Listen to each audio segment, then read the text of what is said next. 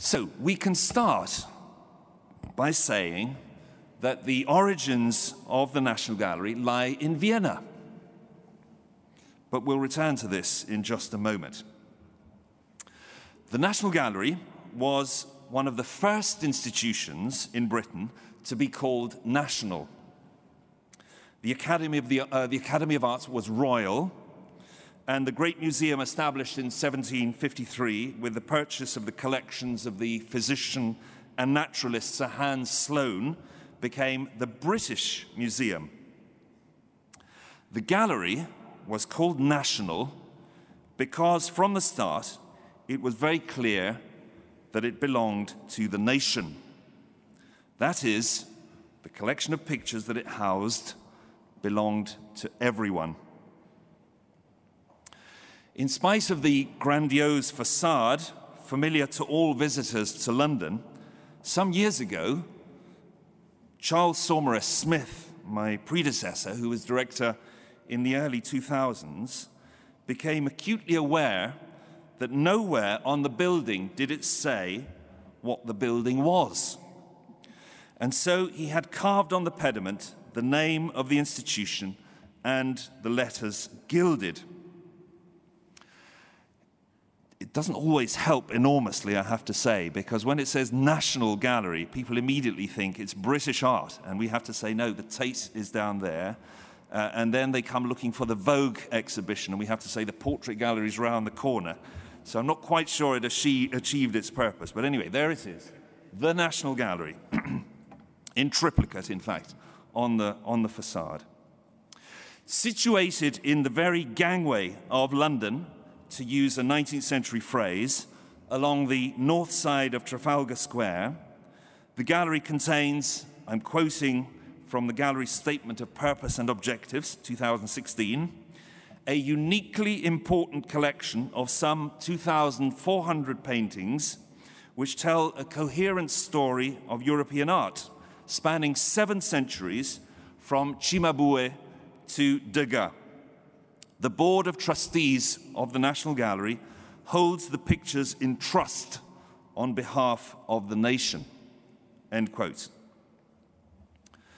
The National Gallery was a late arrival among European capitals. It was preceded by the Louvre in 1793, the Rijksmuseum in Amsterdam in 1800, and the Prado in Madrid in 1819. Conscious that there was no national collection upon which to establish a national gallery, several influential voices were calling for the creation of such an institution when a remarkable opportunity arose in 1824. The financier of Russian origin, John Julius Angerstein, who had a choice collection of European masterpieces, had died in 1823. And the Prime Minister, Lord Liverpool, was prevailed upon to acquire it as the nucleus of the National Gallery. Because there was nowhere to house it, the lease of Angerstein's house was also acquired. And so, on the 10th of May, 1824, at 100 Pall Mall, not far from where the gallery now sits, the gallery first opened its doors to the public. The building was modest, embarrassingly so. It's the one you see here. That was the National Gallery in 1824. Even the Brits themselves laughed, comparing it with the Louvre and with the other great institutions that had been inaugurated on the continental mainland. But even if the building was modest, the idealism that underpinned it was potent.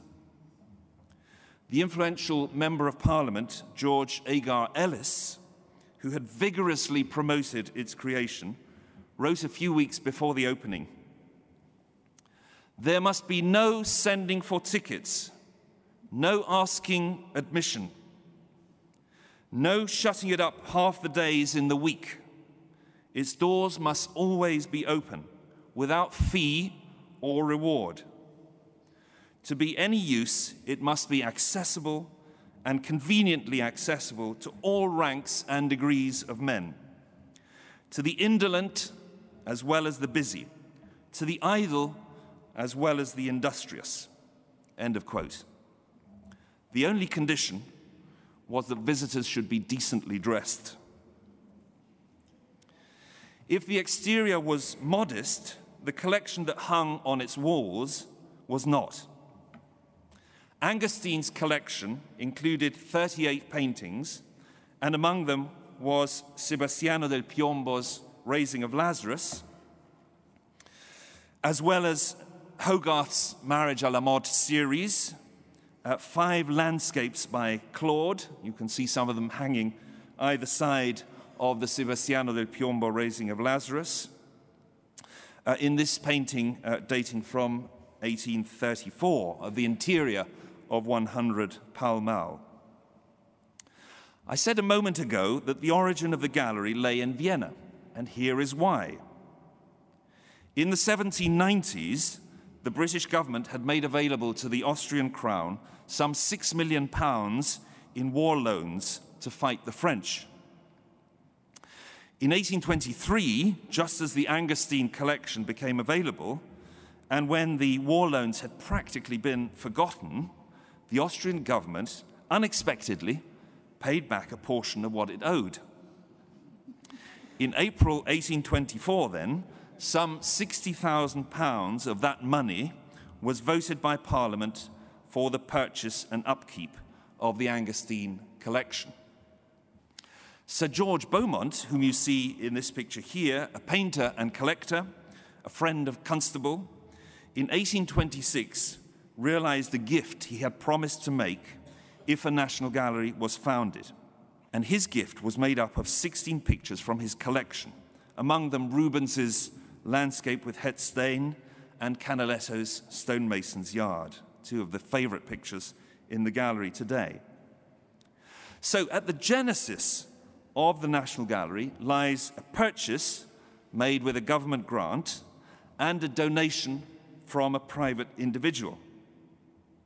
This has continued to be the character of the collections up till today, because today, of those 2,400 or so paintings that make up the collection, just under half are purchases, and just over half, some 1,320 paintings, are gifts. The Prime Minister at the time, Lord Liverpool, chose to have himself portrayed by the fashionable portrait painter of the moment, Thomas Lawrence, holding the bill for the foundation of the gallery. He was committed to the gallery housing not only British art, as some Royal Academicians wanted, but European paintings. These, declared his Chancellor, Robinson, in a fit of self-righteous passion, were not to be, I quote, "the rifled treasures of plundered palaces or the unhallowed spoils of violated altars, but splendid works of art worthy of the nation," end quote. Lord Liverpool, you might not expect it looking at that portrait, was also in favor of allowing in children and infants, including babies at the breast, into the gallery. They weren't allowed in, for example, at the British Museum or at Westminster Abbey. Because if this was to be a gallery for all, then those who could not afford nannies to look after their babies should not be barred from visiting. 100 Pall Mall quickly proved inconvenient and too small to house the gallery's growing collection. And in 1838, a new building designed by William Wilkins opened on Trafalgar Square. It was grandiose, but not grand. And in the austere spirit of the times, Wilkins made a virtue of reusing bases, columns, and capitals from Carlton House, and sculpture carved but not used for the Marble Arch, then in front of Buckingham Palace. British parsimony. A seated Britannia was transformed into Minerva, and a winged Victory became Pictura, with the addition of brushes and a palette. The gallery, as you can see from this plan, was only one room deep. And the east wing, over here, housed the Royal Academy. So effectively, the National Gallery was just that. The collection at this stage reflected aristocratic collecting, noble collecting in Britain, and was composed principally of 16th century Italian painting, Raphael, Titian, Correggio, and 17th century classicizing painting, the Carraccis, Poussin, and Claude. But in 1842, a new arrival marked the spectacular start of a new collection for the gallery. Van Eyck's Arnolfini portrait was the first work of what has become a small but very fine collection of early Netherlandish painting. Formerly in the Spanish Royal Collection, it had subsequently found its way into the possession of a Scottish soldier, James Hay, who had fought at Vitoria in northern Spain. We suspect the picture may have been in the baggage of King Joseph Bonaparte as he fled from Spain, and his baggage was captured at the battle precisely of Vitoria, and had somehow been appropriated by Hay, probably on the battlefield. Thomas Lawrence showed some interest in the picture, but could not persuade the Prince Regent to buy it, and it remained in Colonel Hay's house, as he then was, with no one taking any notice of it for nearly 15 years. The gallery acquired it in 1842 at the recommendation of the keeper, William Seeger, and on being put on display, it attracted crowds of visitors. In the 1850s, following a select committee inquiry, it was decided that the gallery should have a director. Rather alarming to think that the gallery had been functioning for about 30 years without a director at all. Food for thought. The first of these, sorry, I just couldn't resist putting this detail in. This is the detail of the mirror at the back of the Van Eyck with the reflection of Mr. and Mrs. Arnolfini seen from behind, and of course the two witnesses, or anyway, the two visitors who are just peeping in through the door. But particularly remarkable is the series of small tondos around the mirror, which are no more than 7 or 8 millimeters wide in diameter. And the scene on each of them is absolutely perfectly recognizable. These are scenes of the Passion right through to the final scene of the resurrection that appears there. So I said in the 1850s it was decided that we should have a director. And the first of these was the painter and connoisseur Sir Charles Eastlake, who is to be one of the most distinguished and an extraordinarily active buyer. He was assisted by his keeper, Ralph Vernham, who was a professional art historian, and a traveling agent, the German art dealer Otto Mundler, whose job it was to report on what paintings were available for the gallery to buy and to begin the negotiations for purchase.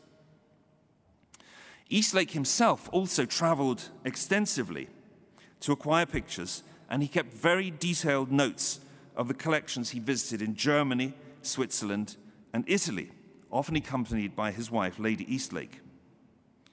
In Venice, he saw Veronese's family of Darius before Alexander in the Pisani Palace, and there began 2 years of complex negotiations involving competing with the interest of the French and Russian governments, spreading largesse to members of the household, the Pisani household, to ensure their complicity, and finally, in 1857, obtaining an export license from the Imperial Austrian authorities, since Venice was then governed by Austria.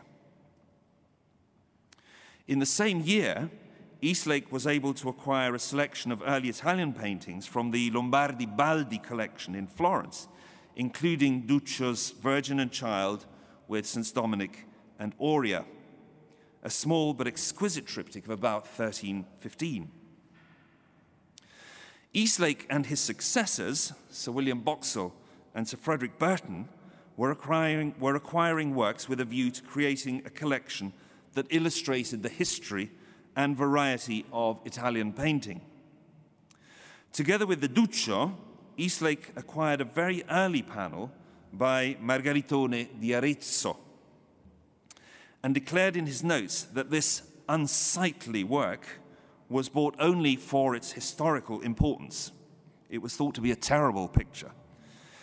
It showed, in the words of Eastlake, the rude beginnings from which, through nearly 2 centuries and a half, Italian art slowly advanced to the period of Raphael and his contemporaries. End of quote. At this time, the gallery also collected works by British artists, including a few examples by living painters. In 1856, it received the largest ever donation it has ever had, which was the bequest of Turner, made up of 100 finished pictures, 182 unfinished pictures, and more than 19,000 drawings and sketches. Turner had just died, and in his will, he had specified that 2 of his paintings should hang with 2 of the gallery's Claudes, both of which were pictures that had belonged to Angerstein and which Turner had admired when they were in Angerstein's house, ever since the financier had actually bought them. Here you see on the left Turner's Dido building, Carthage, and on the right the picture that it's always hung with, and still today hangs with it, Claude's Seaport. Turner, from very early in his career, had aimed at imitating the effects of Claude's light, and in particular, the effects of his sunsets, although he had initially despaired that he would ever be able to paint anything like them. In 1897, the Tate Gallery was established, and the British collections, including the bulk of the Turners, was transferred to Millbank, to the building you all know as Tate Britain. A representative selection of masterpieces by Hogarth, Gainsborough, Reynolds, Constable remained at Trafalgar Square and remains at Trafalgar Square, where they are presented within the context of the broader European tradition. We know about visitor numbers to the gallery over the course of its history on account of the annual reports that were submitted to Parliament. I'm not sure many collections can show such graphs of the history of their visitor numbers pretty much since they were founded. This graph shows, you probably can't see it from where you're sitting, but anyway, this graph shows how visitor numbers remained under 100,000 when the gallery was in Pall Mall.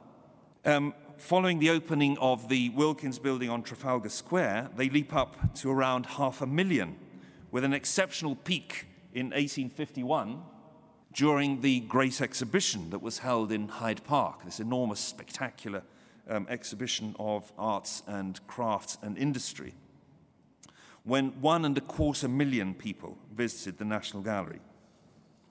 The highest number of visitors in the 19th century was in 1877, the year after the opening of an extension that we know as the Barry Rooms that was being built at exactly the same time that this building here was being built, and we'll come to that in just a moment.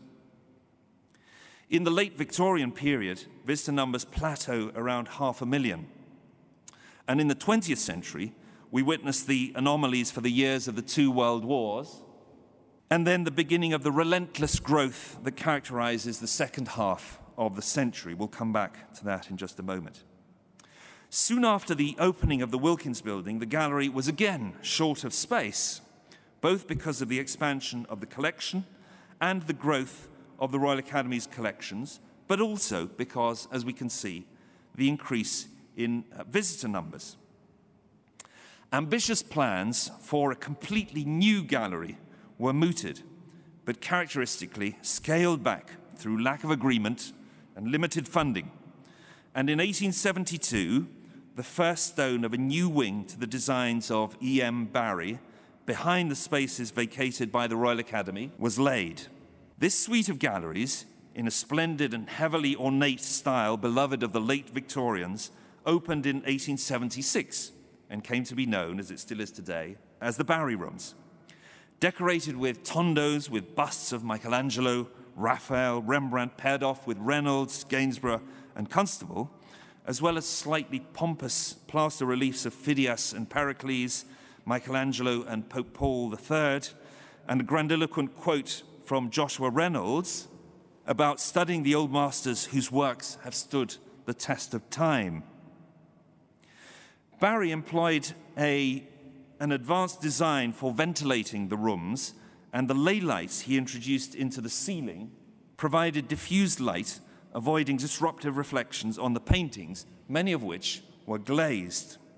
There'd been a very, very active debate in the 1850s and 60s about how best to look after the collection in the centre of London, because, of course, London was a very smoky, smog-ridden city, and there was concern that the pictures would suffer as a result. And it was proposed to take the collection on the other side of the river, potentially, anyway, out of the centre. But it was felt that this was not right. The pictures should remain in the very centre of London, and things should be done in order to preserve them in the best possible way, but in the Trafalgar Square building. That's how those galleries look today. You'll be familiar with them, of course, from visiting. Over the course of the 20th century and into our own, the gallery has benefited from the support of a public appeal organization called the National Art Collections Fund, the NACF, established in 1903 in order to help public museums and galleries acquire works of art which they would otherwise be unable to afford. The Rokeby Venus by Velázquez, many of you will remember it, it was here just a few years ago, had been brought to Britain in the wake of the Spanish Peninsular War and had resided largely uncommented on for nearly a century in Teesdale in the northeast of England, in the possession of the Morritt family at Rokeby Hall, hence its title, the Rokeby Venus. When it was offered for sale, the NACF, the National Art Collections Fund, decided to make this its inaugural high-profile campaign and was able to raise the funds to buy the work outright for £45,000 and donated it to the gallery in 1906. Unique in Velázquez's oeuvre because of its subject matter. Remember that the female nude was almost never painted by Spanish artists. It was a morally problematic subject. It was never in the Spanish royal collection, having belonged first to the Marquis of Carpio and later to the Duchess of Alba, the one that Goya painted, before passing to the collection of the Prime Minister Manuel Godoy around 1800. Its purchase turned the gallery's embryonic Spanish collection into a significant and high-profile part of its holdings. The acquisition was celebrated in Punch. The cartoonist Bernard Partridge celebrated the arrival of the work, together with that of the portrait of the famous actress Ellen Terry as Lady Macbeth, by showing Velázquez and Sargent walking arm in arm into the gallery, welcomed by Punch himself, desirable aliens. In 1934, Kenneth Clark, aged just 31, was appointed director. Scion of a Paisley textile manufacturing family, he was very wealthy and very well connected. He had a brilliant reputation as a scholar and connoisseur, having served an informal apprenticeship with Bernard Berenson in Florence. And he had an instinct for both technological innovation and grand popular gestures.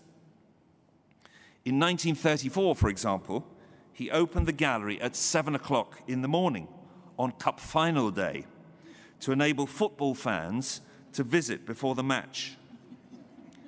And in 1935, he introduced electric light into the gallery and called that most modern thing a press conference, the first the gallery had ever held, to announce it. The gallery had never been lit with gaslight. It had gone directly from natural light to electric light in 1935. Kenneth Clark also laid the foundations for the gallery's scientific department with the appointment of the first scientific advisor.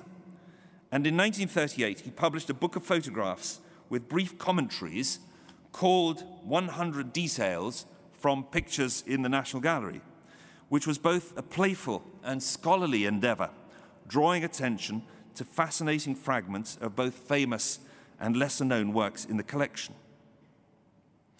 Clark, who would later become world famous with his immensely popular television series, Civilization, an astounding combination of high culture and mass communication, said that it was in this book, the Details book, that he first recognized the sound of his own voice. Ironically, Clark really came into his own during the war years, when the gallery was empty of its pictures. This period proved crucial in cementing the relationship between the gallery and the public, but it was also immensely significant for the academic study of the collection. By the end of the 1930s, mass aerial bombing seemed very likely, and the gallery began planning for the evacuation of the collection. In 1938, at the time of the Munich crisis, there was a trial that involved putting 8 small pictures in a taxi, driving twice around Leicester Square, and then returning them to the gallery. That was the test for evacuating the entire collection. A few days before war was declared, the entire collection was transferred by train, not by taxi, train and road, to a secret location in North Wales. In 1940, when invasion seemed likely, it was proposed that the collection should be taken abroad to Canada or to America. But Churchill, in his inimitable style, declared in a letter to Clark, "Bury them in the bowels of the earth, but not one picture shall leave these islands."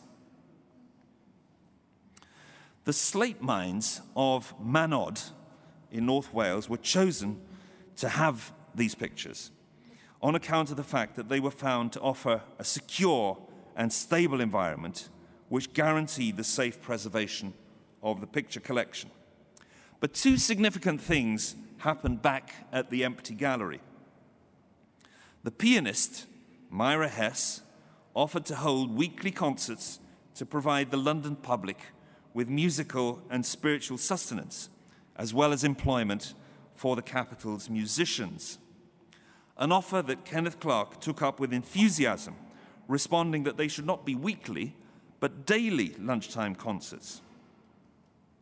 Here you see her in this photograph playing a full concert Steinway Grand in the Barry Rooms, with the empty frame of the Palestrozzi on the right-hand side.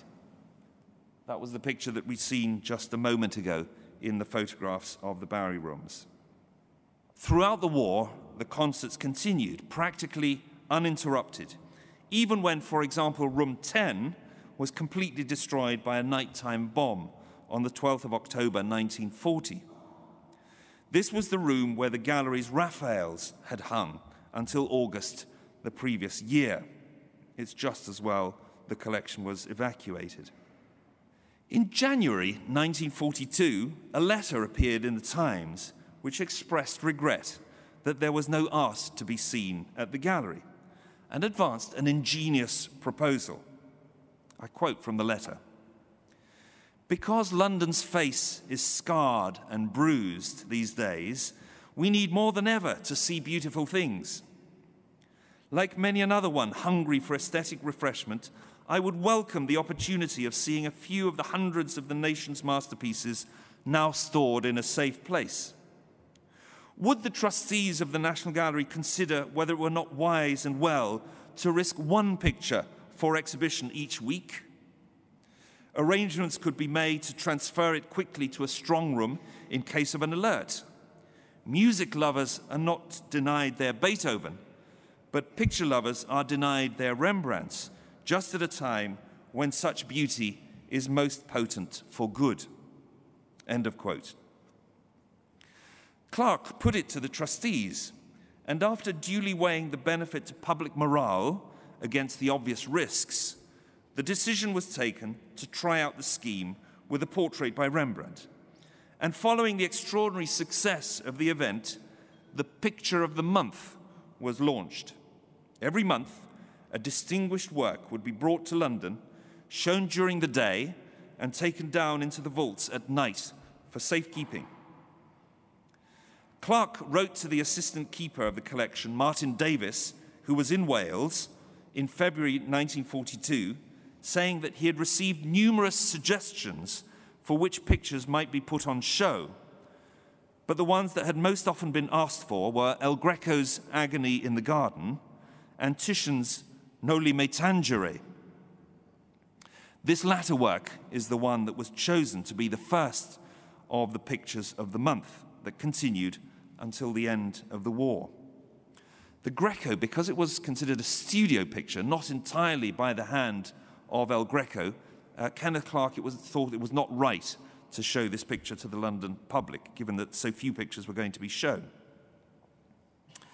But in considering the subject matter of this picture, the Magdalene's desire to cling to the body of her beloved Saviour, who was about to depart the earth, it is difficult not to see the emotional poignancy of the choice when so many Londoners had lost loved ones in the bombings or on the front line, or had husbands, fathers, sons, and brothers fighting on the front line in the continent or elsewhere. I mentioned Martin Davis, who was in Wales taking care of the collection. This time of exile for the works and for some of the staff proved to be very fruitful from the point of view of cataloguing the pictures, as the gallery library had also moved to North Wales and the curators could work undisturbed by other duties. Davis was a highly methodical researcher with an unparalleled skill in combining critical analysis with synthetic commentary, and he used the time to produce the catalogue of the National Gallery's early Netherlandish school, the first edition of which was actually published in the year the war ended, in 1945. This is a second edition from a few years later. These catalogues initiated what has become a distinctive and much admired tradition at the gallery, the production of scholarly schools catalogues, which provide information on the picture's technique, provenance, state of conservation, attribution, and so on.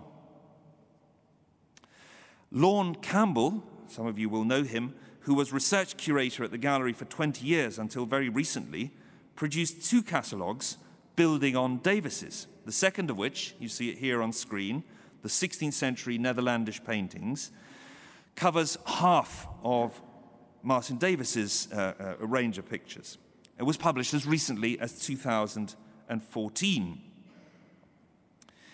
In the introduction to the 15th century volume, which came out in 1998, then director Neil McGregor pointed out how the entry on the Arnolfini portrait that we saw just a moment ago in the National Gallery's catalogue of 1843 was just 35 words long, whereas Campbell's in the mid-90s, in the equivalent catalogue for the 15th century collections, was 38 pages long. The gallery's current catalogues, and in some cases we're already talking about third or fourth editions of National Gallery catalogues, contain a great deal of technical information about materials, pigments, and media, and make extensive use of the results of radiographs and infrared images. The gallery's curators work in close collaboration with the conservators and with colleagues in the scientific department in order to provide as full an understanding as possible of the creative process of the painting as well as its material history. In fact, the National Gallery has become a pioneer in what has come to be generally known as technical art history, the integration of technical analysis of the work itself into the broader art historical and critical study of it. In 1977 came the first issue of the National Gallery Technical Bulletin, which has made a significant contribution to the field and is the institution's only periodical published annually. it is much used and much cited. This is a recent issue devoted to the works of Titian. Much information shared with colleagues here both ways at the Kunsthistorisches Museum. Under the direction of Neil MacGregor, many of you will know him, who was appointed rather unexpectedly to lead the institution in 1986 after being director of the Burlington magazine, the gallery aimed at reaching the widest possible audience through its exhibitions, its education programs, and through the use of television and radio. Neil was very articulately committed to the gallery's public role and to free access, which was under threat in 1989 in Mrs. Thatcher's Britain. Several major London museums had succumbed to the temptation of charging visitors for entry, but when he appeared before a parliamentary committee that was considering this matter, he eloquently refused to accept the precedent of France, where charging was quite normal. He said, "The culture in France has traditionally been the province of the prince. It is what the state does as part of its own promotion. In this country, the pictures at the National Gallery belong to the people." Neil's directorship also saw significant advances in scholarship and a great increase in the scale and ambition of its exhibitions, principally thanks to the opportunities offered by the spaces of the newly constructed Sainsbury Wing, which I will return to in a moment. The Making and Meaning series of exhibitions, for example, focused on great works in the collection, exploring both their historical context and aesthetic significance, as well as their physical makeup, drawing on the areas of art historical and technical expertise that were already highly developed in the gallery. The Seeing Salvation exhibition, subtitled The Image of Christ, held in 2000, unapologetically explored the Christian imagery and religious meaning of many of the works in the collection and drew a massive audience of nearly 400,000 visitors, a quarter of whom had never been to the gallery before. When the gallery opened in 1824, the intention was at least partly to provide fine examples of European painting for contemporary British artists to emulate and learn from. 2 out of 6 open days a week were initially reserved just for artists. Copying at the gallery was and remains an important activity for art students and professional painters. In the 1970s, prominent contemporary artists such as Anthony Caro and David Hockney were invited to make a selection of works from the gallery and show some of their own works alongside them. And in the 1980s, an artist-in-residence scheme was initiated, which later became the Associate Artist Program. Paula Rego, whom you see here in the photograph, was the first of the associate artists in 1990 and worked in a studio in the gallery to produce a series of works inspired by pictures in the collection. Crivelli's Garden, a frieze of which you see one of the panels there on the right-hand side, which combines references to Italian Renaissance painting with the Portuguese tradition of blue and white ceramic tiles, was one of the outcomes, and these works now decorate the gallery restaurant. Peter Blake succeeded her a few years later and produced an exhibition entitled When I'm 64, a reference both to his own age at the time and to the Beatles song from the Sgt. Pepper album for which he had designed the cover in 1967. It also happened to be the 64th birthday of Cheetah, the chimpanzee, whom you see in the background, who was Tarzan's chimpanzee. You remember this. Peter Blake had discovered that Cheetah had been devoting his late years to painting. And so he wanted to include some paintings by Cheetah in the exhibition. You can imagine this caused quite some consternation in the National Gallery. We're happy to show paintings by dead artists, by living artists, but we'd never shown anything by a chimpanzee before. Then our registrars got onto the subject matter, and there was a big debate about how these pictures were going to be transported. Was indemnity going to cover them?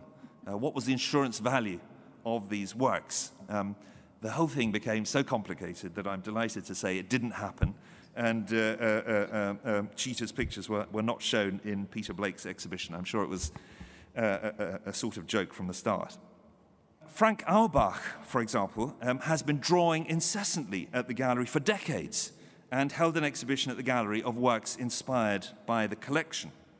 If you visit the gallery Undercroft today, you can see a large selection of his drawings after the masters pretty much on permanent display, reflecting how the gallery has been a fundamental reference point for him, for his art, but also, by extension, to a whole series of British artists working now.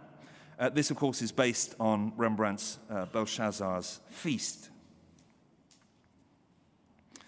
I mentioned the Sainsbury wing a few minutes ago. This is the aerial view of the gallery. The Sainsbury wing, the building on the west side of Trafalgar Square, opened in 1991, and it had a transformative effect on the gallery.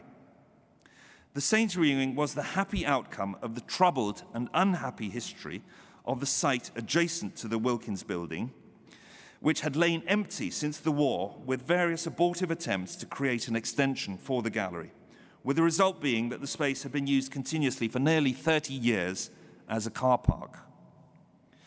An architectural competition, initiated in 1981, had produced a futuristic design for hybrid use, part private, part public, radically different in style from any of the other buildings on Trafalgar Square. It had elicited from Prince Charles the celebrated condemnation in a speech held in 1984, in which he described the proposal as a monstrous carbuncle spot on the face of a much-loved and elegant friend. Well, that put an end to that scheme. Planning permission for its construction was not granted.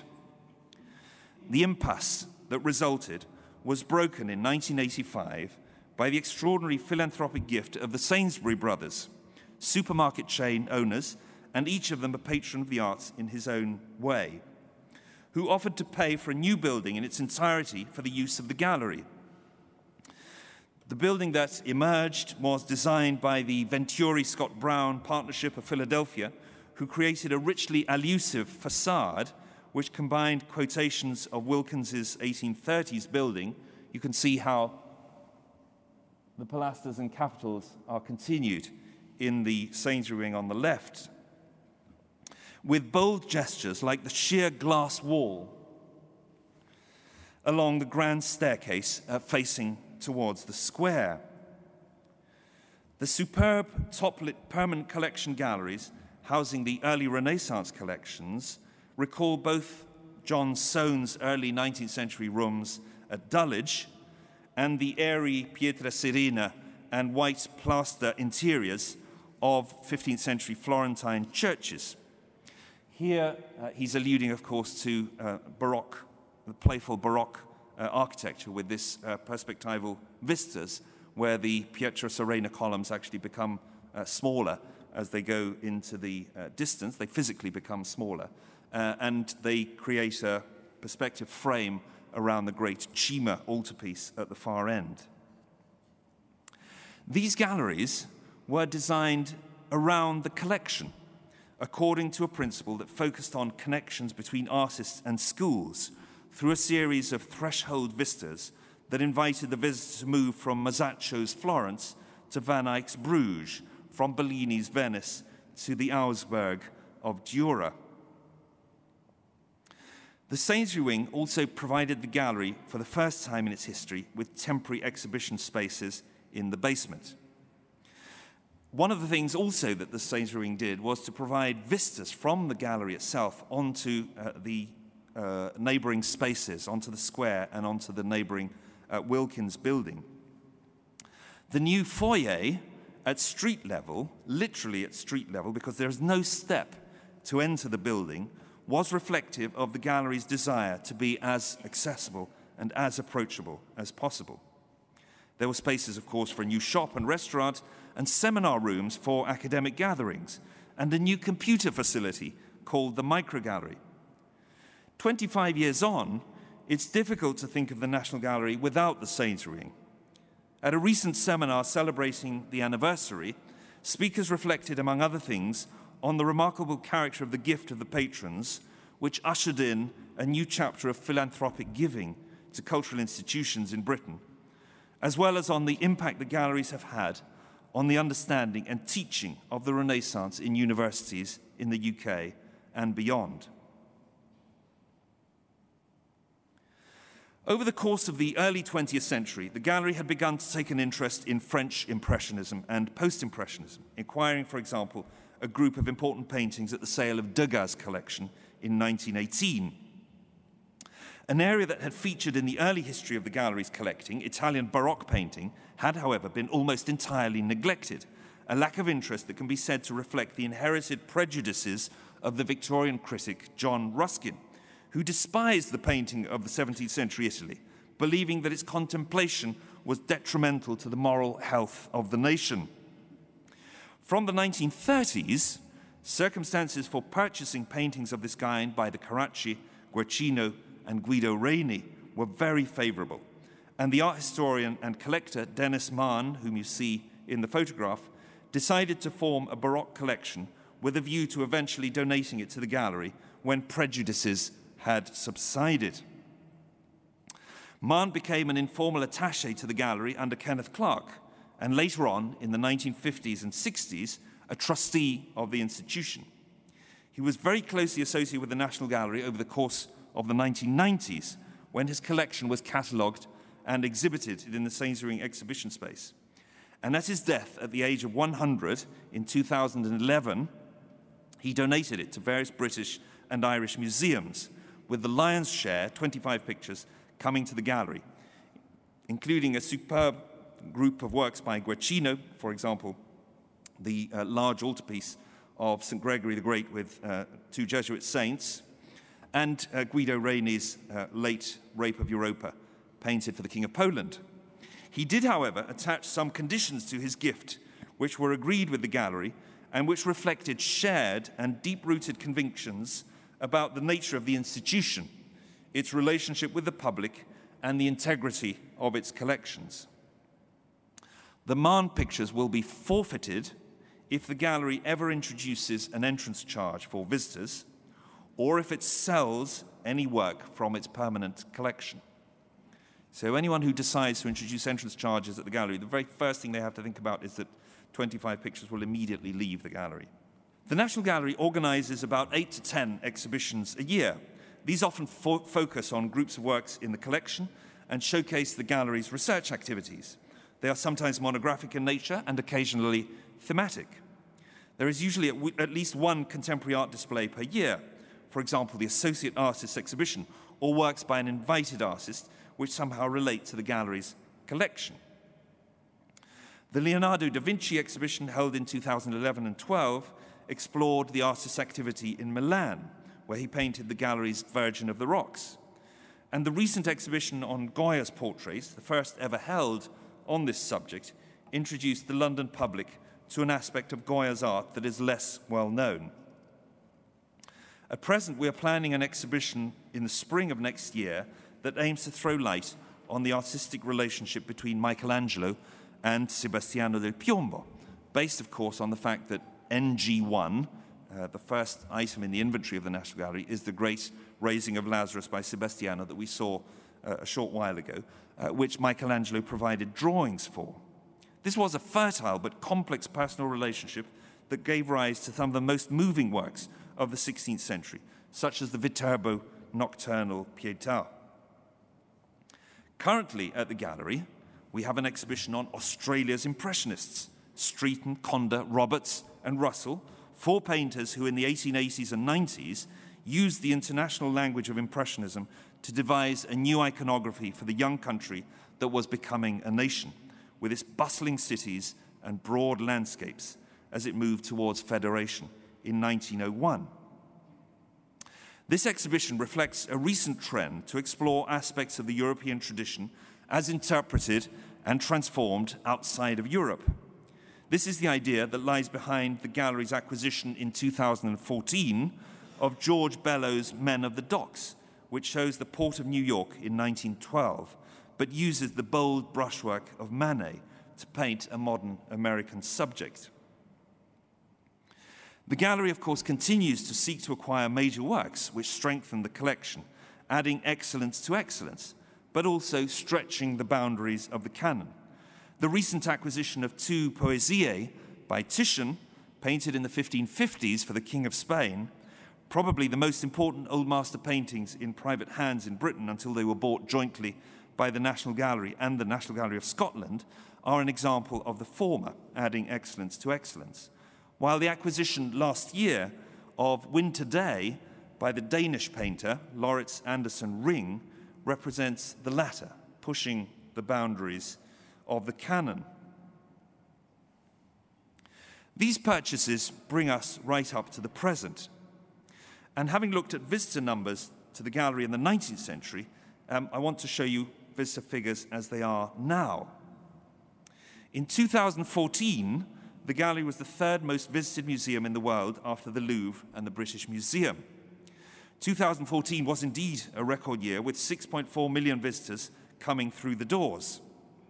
In terms of proportions, about 60% of our visitors tend to come from abroad, which means that about 2.6 million visitors come from the UK.